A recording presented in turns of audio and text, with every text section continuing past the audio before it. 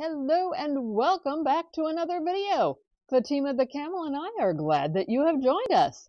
Yes, Anne and I are excited to see you here. Today we have a good battle. Oh, I love a good battle. So let's jump on in.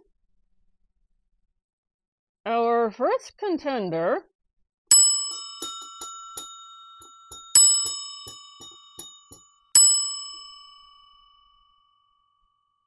weighing in at 1.5 ounces for $18 is the cleansing balm from Juvias Place.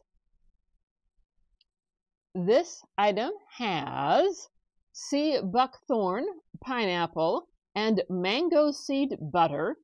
It was very nicely scented, was not overpowering. It was clean and refreshing to the skin. Oh, so this could be a good contender. Yes, this is a good contender. In the other corner, the next contender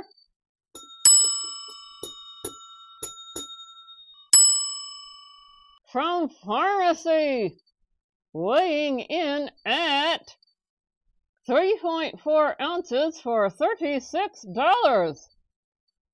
We have this Farmacy product. Don't know if that's right side up or upside down. This was a special mixture, but basically the same concept. This is the Sweet Apple Clean from Farmacy. This limited edition product was a nice apple scent. It was so glorious. I could have used it forever. To be exact, sometimes I used it even if I wasn't removing makeup. It was that nice of a scent. It was just fresh and nice and enticing. It was better at removing eye makeup. Both items were good at getting foundation, blush, highlighter, basic makeup off the face. The Farmacy product was better at removing eyeshadow, mascara, eyeliner, if you're trying eyeliner, better in that respect. So, you kind of got the direction we're going with this one. Today's winner is